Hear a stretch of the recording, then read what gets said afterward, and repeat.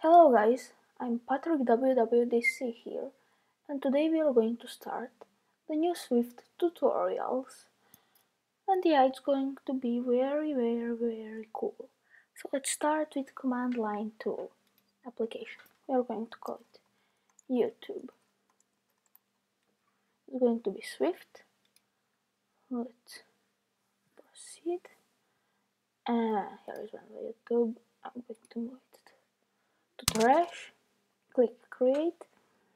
And here we are. We click main.swift. And here is just print line hello world, import foundation. Let's start. So build has succeeded. Let's check the console. Hello world. That's cool. So what you could realize with this piece of code is that there are no semicolons as before. Yeah, it's cool when you don't have to do all that. So imports are just like import something. No problem. Then variables. We have two ways to declare variables. There is let, let's say string, is equal to hello.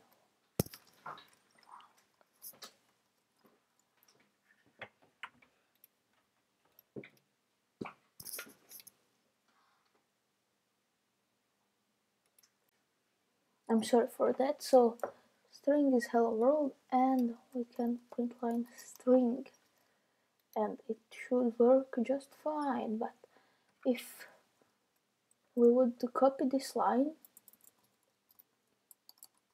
again and change string is equal to something else, we would get an error because cannot assign let to value string. So it's because this is like static, not changeable. But that's why we have var as variable. Now we can still string add something to it or change it also, and it will work just fine. And we didn't declare it as the string. We can do et